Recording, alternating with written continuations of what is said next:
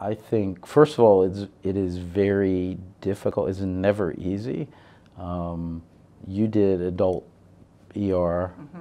I did some adult ER a long time ago, and it seems a lot more natural to tell someone that their 89-year-old mother is probably not going to make it, and let them come in the room and hold her hand and all that kind of thing.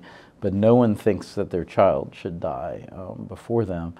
And it is really tough. One of the evolutions in our practice in emergency medicine is, as you know, the involvement of parents at the bedside, even for critical procedures and resuscitation.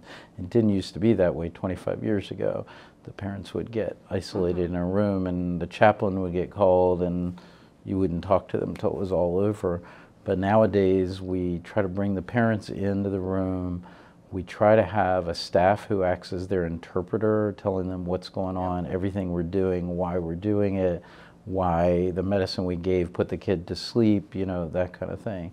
But it is, it's tough, but I think the more that you can have them see everything that the staff put into it, all of the blood, sweat, and tears, and the staff does cry too, the more the parents feel that their child was given every possible chance, and that the whole team cared almost as much as they do. And even in the chaos of a resuscitation, there are always 15 seconds where you can turn to a parent and say, right now we've given him medicine so we can breathe for him.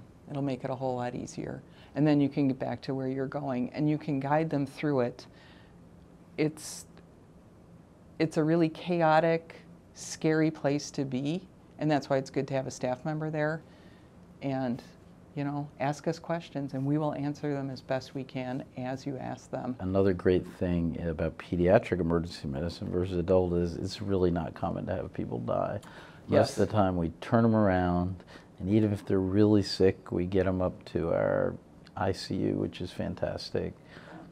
That's the more typical scenario, right? Yeah, it is. And the most typical scenario is to fix up a kid and give him a sticker and a popsicle and get him out the door, because a popsicle cures everything, as you know. You know, it's just depends. And on their the brother or sister gets a popsicle. Oh, you cannot give one child in the room Everyone a popsicle. gets a popsicle. Everyone Sometimes gets it. the parents get popsicles. Yeah, especially at night. They need a little sugar.